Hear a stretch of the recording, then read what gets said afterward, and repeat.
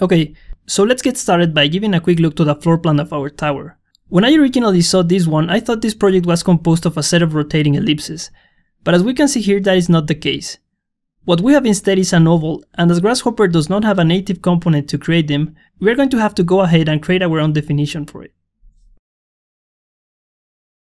So I went ahead and did a little bit of digging in the Wolfram website, which by the way is an amazing place to find geometry references. So I wanted to see how we could come up with a way of controlling our oval in a parametric way. And I found this mathematical expression where I can have two circles of different radius joined by some tangent arc sections. So this is a one symmetry axis oval, but we could easily mirror the small circle to the left side, so we can have a symmetrical oval in both axes. So our main objective here would be to find our y distance, which would be the center of our joining arcs, as the distance between the centers of the circles and the radiuses can be defined and controlled by us. So before diving into Grasshopper, I would like to talk to you a bit about a concept called operator precedence, which is used in computer programming to clarify which procedure should be performed first in a given mathematical expression. In Grasshopper, we can do this by using parentheses in a hierarchical way. For example, let's take a look to our expression. The order in which we would like to solve it is to start with the operations inside our parentheses. Then we would like to do the operations of the divisor and the dividend separately, and finally perform our division. So this is how we write this expression in Grasshopper. So it will first solve these parts, then go ahead and separately solve these ones, and finally perform our division. So now let's go into Rhino and Grasshopper to check all this information. Okay, so we're going to start our exercise by putting a point in the origin of our viewport. And then I'm going to go ahead to my parameters tab and look for a point parameter, which then of course I'm going to reference to the point that I've just created. So I'm going to right click here, set one point, and I'm going to pick my point. Then the next thing that I'm going to do is to start setting up the variables that I'm going to be using. So I'm going to go ahead and create a slider. And I'm going to set the values of it up to 20, I think would be okay. And I'm going to go ahead and create 2 copies of it. So the first variable will be the radius of my big circle, and I'm going to set that one I think to 15. And these units would be meters, I guess. So then our second variable would be the radius of my small circle, and I'm going to set that one up to 4.8 or something like that.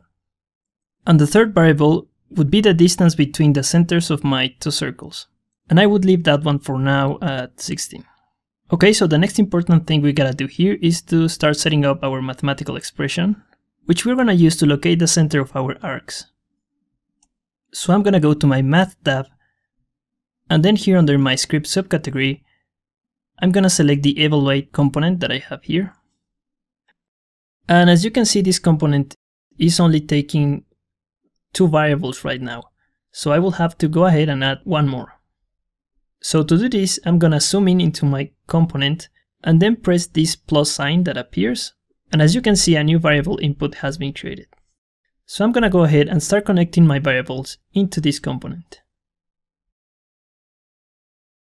And then we're gonna set up our expression just as I explained you earlier. So I'm gonna right click in my F input, and then I'm gonna select this expression editor option. And as you can see, a new pop-up window appear, and here I can enter my expression. So I'm gonna write it up just as I showed you a couple of minutes ago.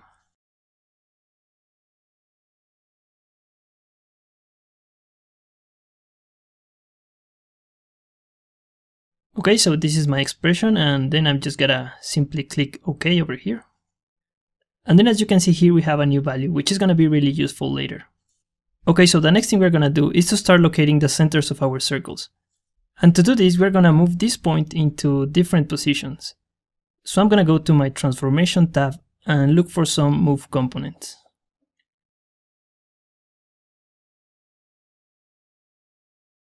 Okay, so I want to move my point, and I want to do it in the x-axis. So I'm gonna go to my Vector tab and then look for my x-vector component. And I would like to set up this vector with this variable that we have here, which is the distance between the big and the small circle.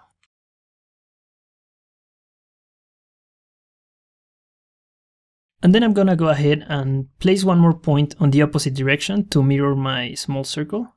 So I'm gonna create a copy of these two components. So as I want this point to go in the opposite direction, I'm gonna go ahead and add an expression here. So I'm gonna go to my expression tab, and then here I'm gonna type that whatever value goes into f, multiply it by -1. And as you can see, now we have a point in the opposite direction. Okay, so then I would like to locate another couple of points that will define the center of our arcs. And for those I'm gonna need this value. So again, I'm gonna go ahead and call a move component. And this time I want my point to move on the y-axis. So I'm gonna go and call a vector in that direction. And I'm gonna plug it to my expression here. Then I'm gonna plug my move component to my point. And connect this guy over here.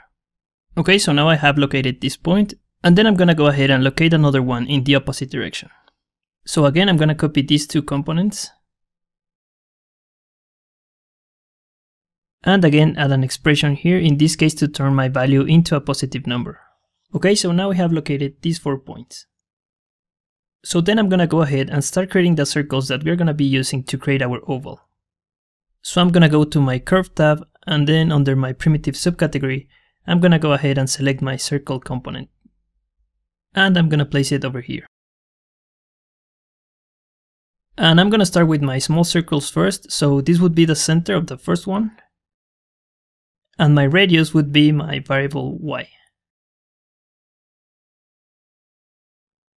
Then I'm gonna go ahead and do the same for the other small circles, so I'm gonna go ahead and copy this component.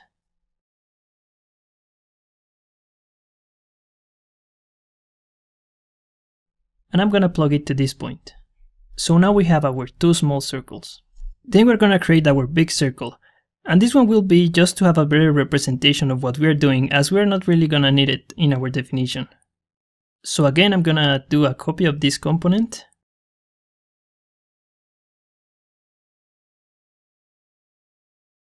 And this time I'll use my origin as my center. And my radius would be my value x, as I mentioned it earlier. So now we have to define the 2 main arcs that will define our oval.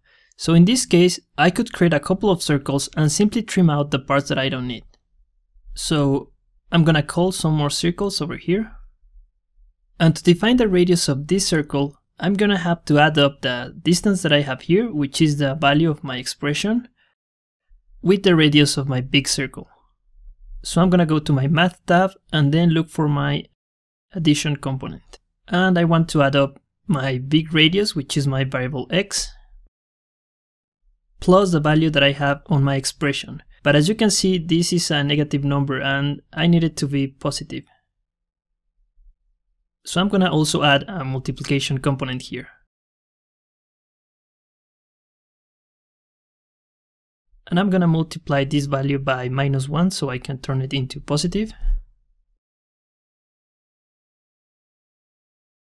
So this would be the radius of my circle, so I'm gonna plug it over here. And then I'm gonna go ahead and create another circle in the other direction using this point that I have here. So I'm gonna copy this component and plug it here. Okay, so now as you have seen, we have created all the curves that we're gonna need to create our oval. The final part of this exercise will be to find the intersections between our circles to trim out the parts that we don't need.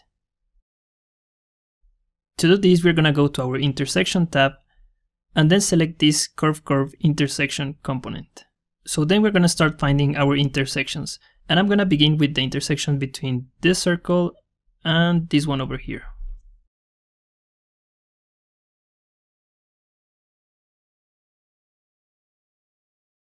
And as you can see, I have located this point over here.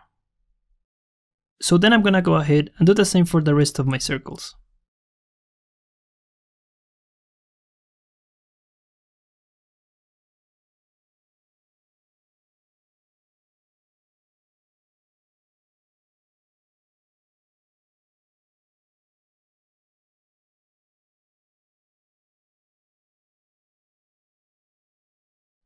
Okay, so that's it. Now we have located all our intersections. And as you can see here, our components return parametric curve values, which we can use to split our curves with. So I'm gonna go to my curve tab, and then in my division subcategory, I'm gonna look up for my shatter component.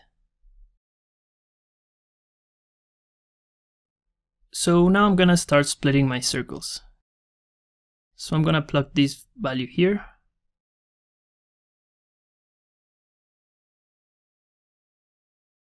So my TA output will stand for the parametric curve domain of my A input, which would be this one. So I'm gonna be using this output.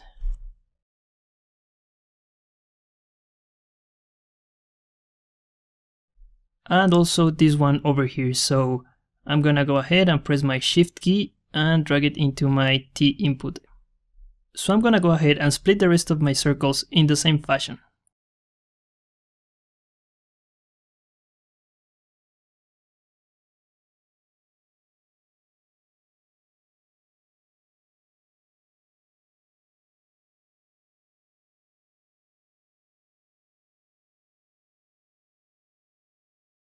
I'm also gonna do the same for these two circles.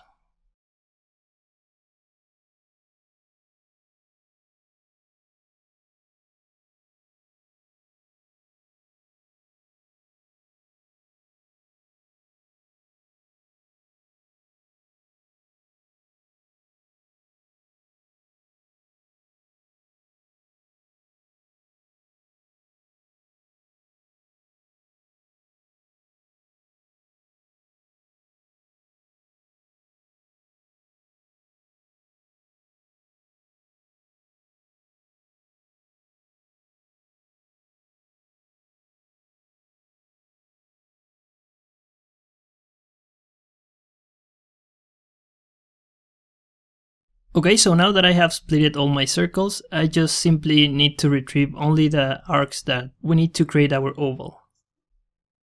So to do this, I'm gonna call a series of list item components and select only the items that we need.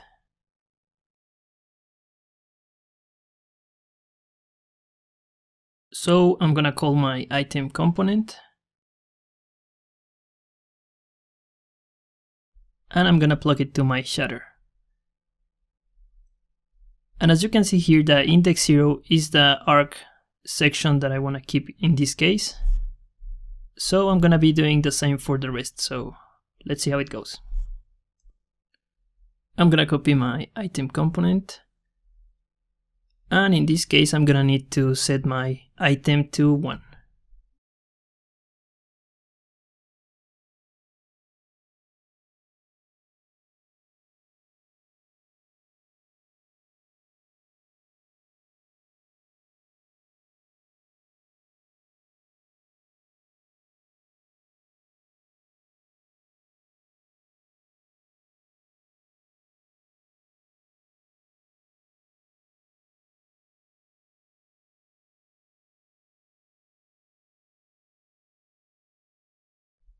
Okay, so then I'm gonna hide all these circles.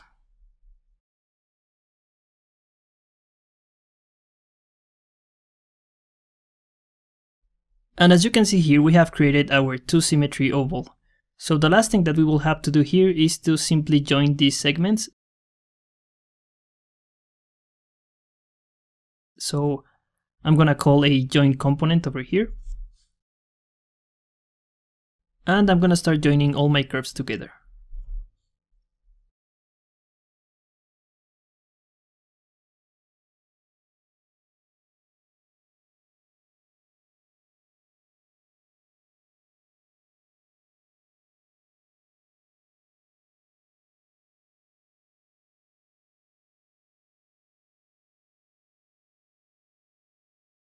Okay, so finally we have our oval, which we can control in different ways.